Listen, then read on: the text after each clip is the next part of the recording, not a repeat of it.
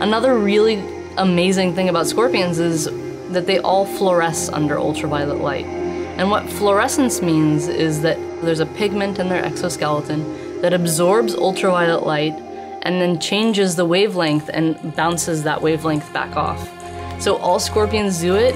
We don't know why they do it. For me, the most convincing hypotheses are that either it's to warn animals that they're harmful, and so maybe it's a warning color to say like, hey, I'm dangerous, stay away from me or I'm gonna sting you.